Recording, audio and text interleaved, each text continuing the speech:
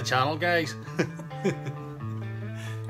After a 2.5 month break, Ellie's decided to finish her race build for hopefully racing is going to get started here within the next couple of weeks. So yeah, here you go, tag along, see how she gets on. There's no way you're going to use that, is there? Yeah. No, actually. Yeah. Okay. Right, so Ellie, what is your plan?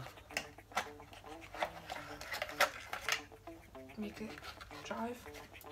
Ellie's plan, guys, is to make it drive. So, what are you going to do with this? I don't know. Yep, that's exactly it. That's good. Mine's far bigger than yours.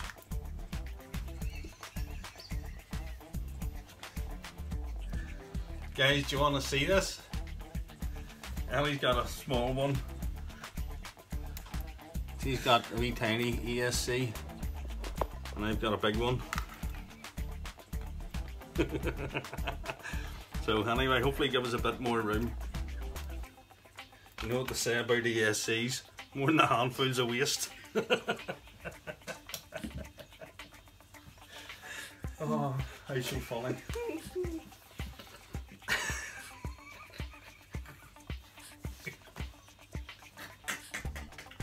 I can't use that. Why?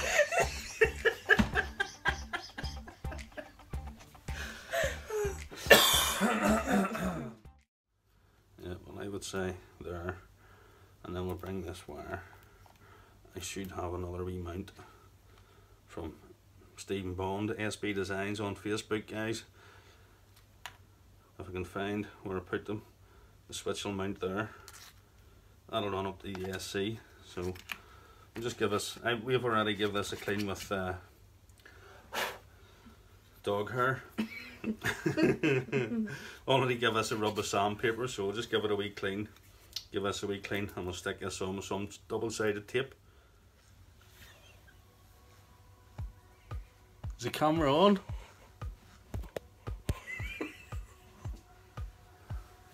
Right, we need a plan. So if that's going to be stick demarcated there. What way do you want to have your wires? What way are you mounting your battery?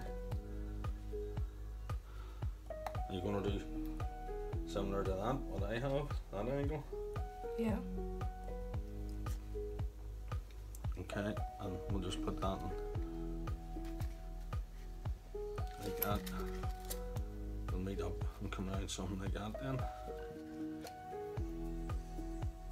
And those wires just do the same thing. Just run them sort of like that. And cable tie them. Same as mine, or I always think the reason why I do that is if you ever have to take the motor out, the actual wee bit of length, you've got to pull motor in and out. So guys, I like a long wire for if you're ever working at the car. They say a short one is better because the shorter the wire,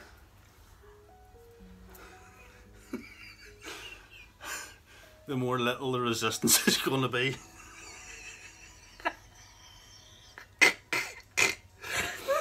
But with a long wire, you've got more to play with.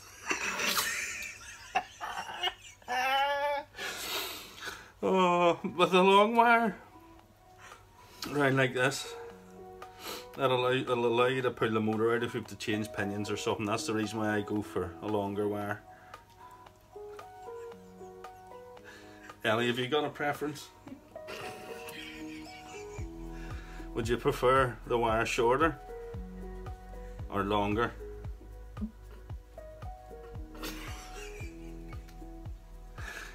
Ellie, would you prefer a longer wire?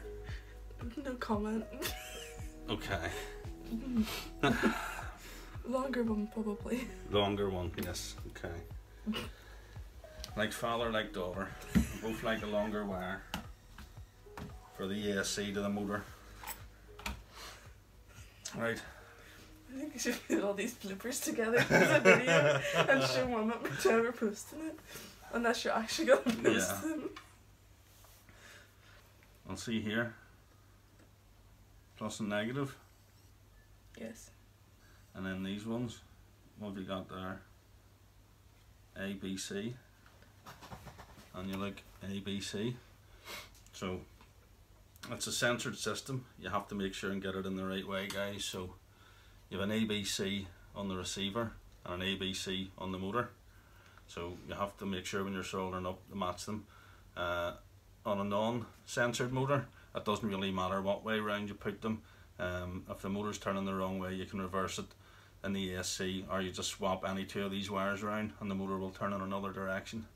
But join us in a minute or two. We're going to get the wires all tinned with our own solder, and we're going to tin the posts on the motor and the ESC.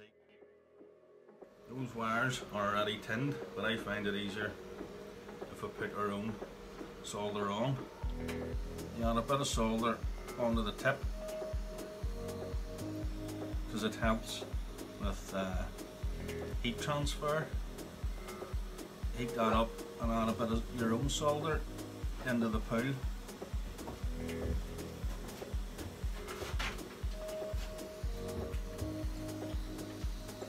That's one done, and you just move along.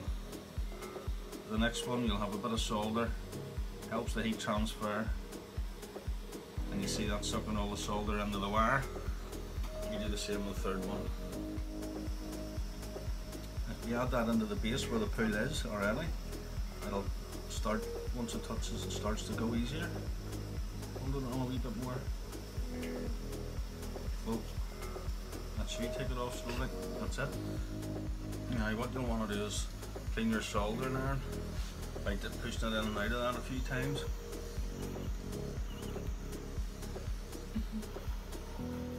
Alright, and add a wee dab of your own solder onto the tip.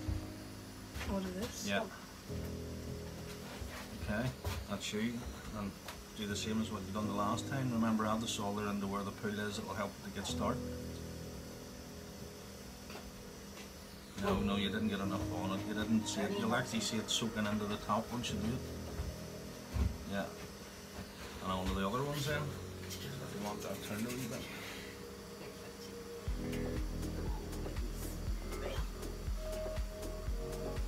Once you add it in, did enough go on? I didn't really see that taking a big lot in.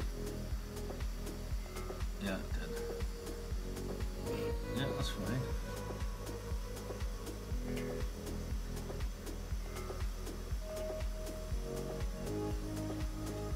Get on.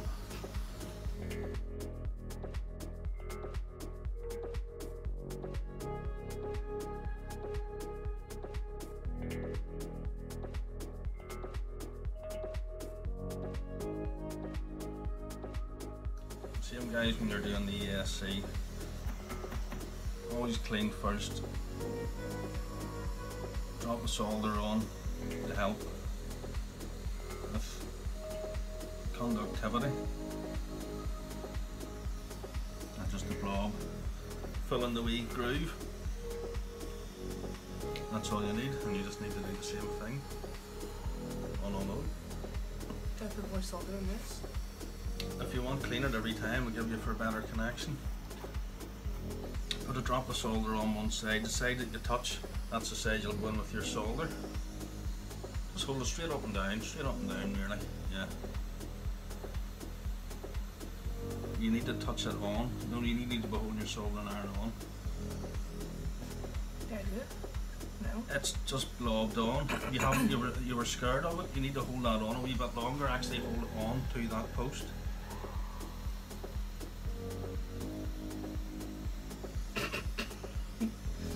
You might want to remove some of that. No, that's spot on. There's nothing wrong with that. There's a lot of it. That's the same as mine. It's perfect. And do the same again to the third one. You might clean that first, add a bit of solder on. But what you're trying to do is you're actually wanting to heat this post enough that sticks. Right. You know what I mean? Yeah. So you're actually wanting to stick to that. I didn't put the solder in Yeah, that. that just helps with the heat conducting through.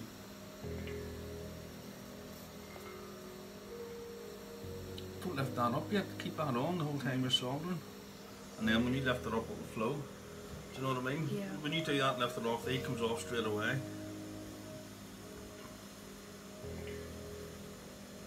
Nothing wrong with that. Don't forget clean again. And so you just add, and once you lift slowly, you should see the solder run around.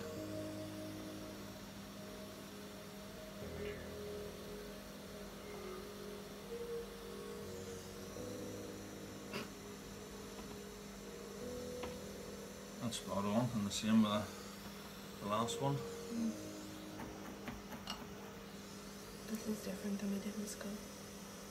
It didn't teach us very well.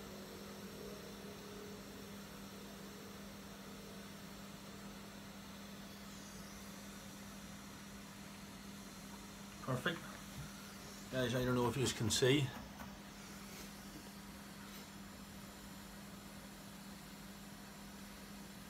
Pretty good. And you want to do the same to these three tabs up here. But you don't want, you want to put plenty of solder on, but you don't want it to flow between. You know, you want them to join up. Yeah. So do I. Did I do it? You want me to do one and show you? I don't know. It's just the same, it's actually the same process, it's no different. You know, you might want to go whatever way you're comfortable with going at an angle, you position it whatever way you want, but you need to make sure that's clean and then add. But it can oxidize really quickly. And you want that solder to actually touch, so that's what transfers the heat. I think I'll not do that very well. What's that? Right.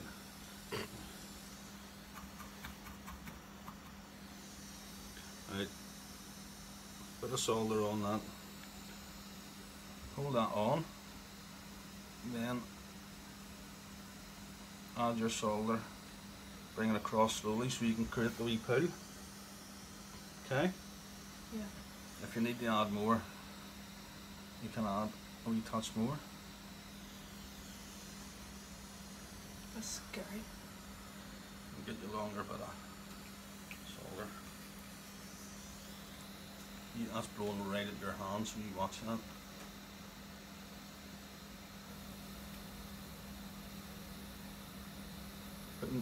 Not enough. You put your solder, touch your solder not onto the iron but onto the piece you're soldering.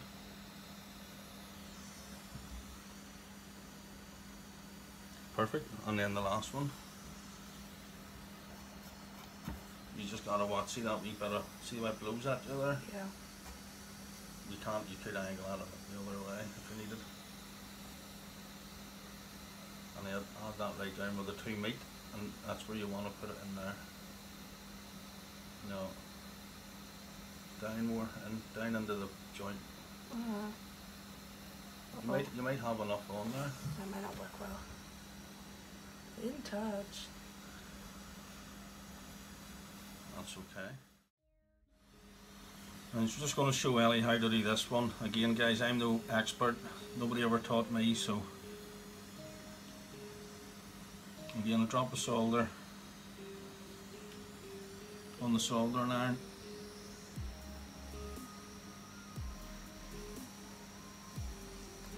That makes sense. Because the solder's already there, so you don't need to add it. Makes it so much easier. We just have to Dab a wee touch onto that there.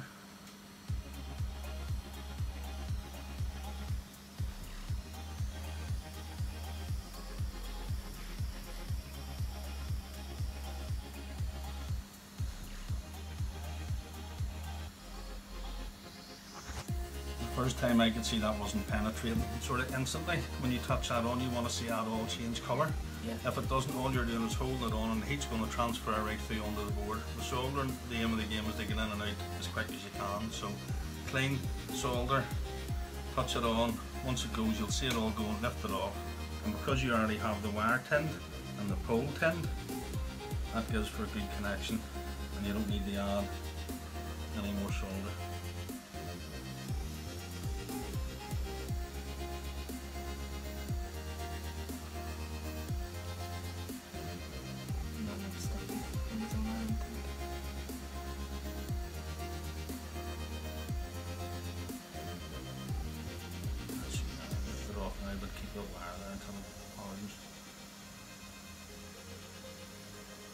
the nicest.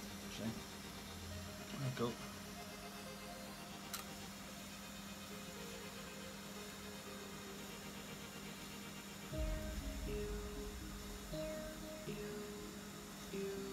I'd be happy with that. I don't see anything. I don't see anything wrong with that at all. You can do the same with the other ones.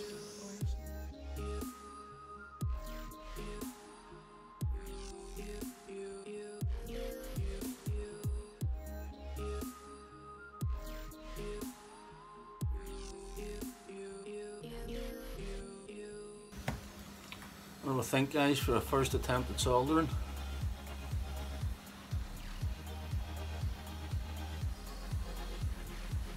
Not bad. Well done, Ellie.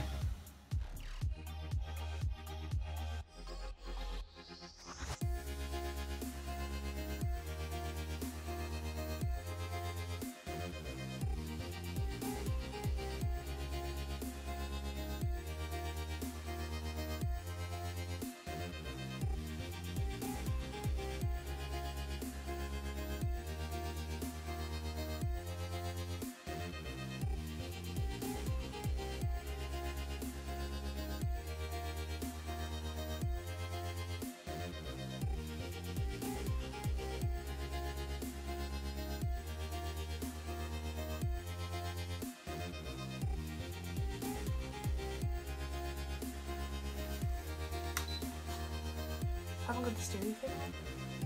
I know, don't put it on yet, because you have to set all this up.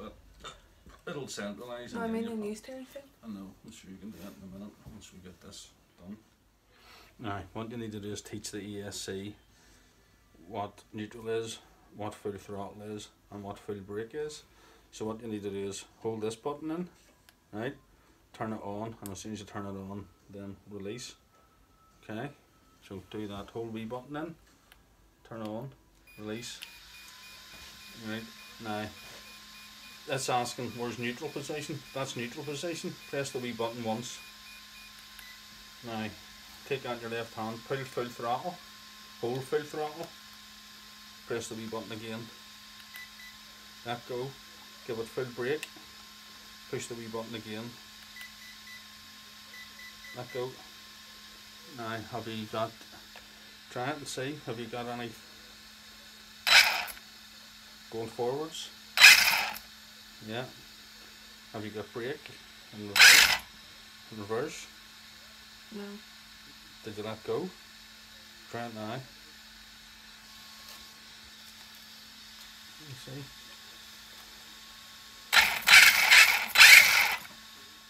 Now, fan port here.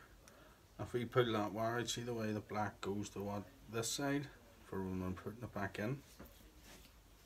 Have you pointed those pliers there? No. Pull that out. I'm going to put a program card in. And again, you've got your minus plus and your signal. So I'll go, and I said the black was to that side. So that plugs in to the fan port. And hopefully when we turn this on, this is going to light up. Right, running mode, forward and brake. I don't want that. So you go to value, forward, reverse, brake. That's what we want. In fact, it's if it's bison at the minute. Yeah. Do you want forward, reverse and brake? Yeah. And we'll have to now whenever you're racing. Change it before racing. Yeah. Okay, so you select that. And then you go to item number 3, LiPo cells, auto. We're always going to be on 4 cells, so hit value, 4S, hit OK. On the next one, cut off voltage, auto, for racing. Say it's 4 cells, and you want to go down to say 3.2 per cell. That's 12.8. Alright. That's 11.8. I know that. No, you didn't. That was a test. Was it? that's a high voltage servo and that, so we can go up to 7.4. Brake force, we're not going to know until we get out and try it, so it's on 50%. If they're too strong we can let it off, or not enough we can put more. Reverse force is a 25, when we just try it. If you need more we can give it more. Punch level 5 out of how many? Oh, wrong one. We'll go with 5 for now just to see. Dry brake 0, coast, neutral range 9%, drive mode full. That's one thing we didn't put in. Where's your sensor wire? You'd be better doing that. Yeah. Don't know why you could give it to me. You took it off me. See your wick.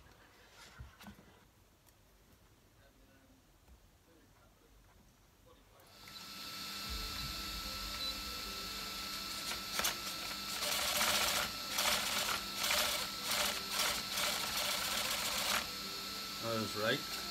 Now, we've got the steering right. What we need to do is set trims and then the end points. So if you look along that, that's turning to the right slightly.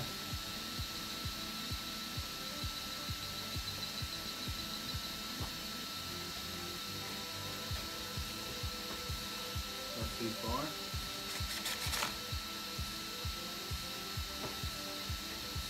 That could look like it's turning right or left at the minute. Straight. Does it look straight? Yeah.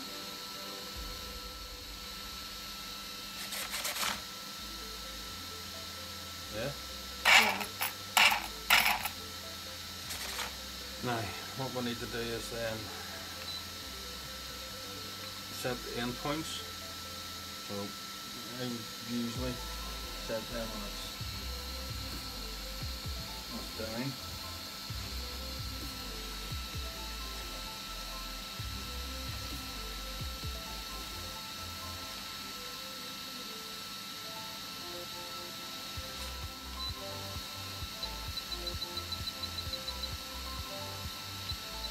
So that's still going to there, but then it's going to.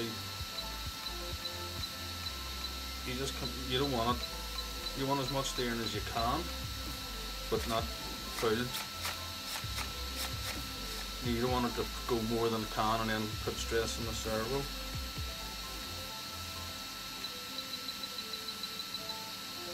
So let's just back a little bit. Is that free?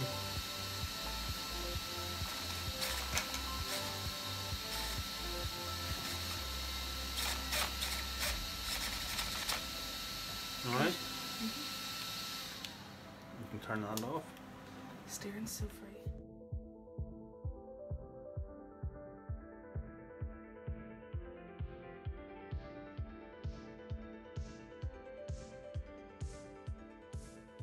There we have it, folks. I think she's done great. Not even just for a first time. I think she's done a fantastic job. Hopefully this video will help somebody else out there. Maybe get somebody else's daughter involved. Show them they don't need to be scared. All we need to do now is get Ellie to come up with a design for her shell. We'll get it painted and tidy up a couple of the wires, and that's for her good to go. So, as always, guys, don't forget to like, share and subscribe. Don't forget to hit the bell button, that way you'll get notified of future videos. And as always, stay safe and see us next time. Bye bye.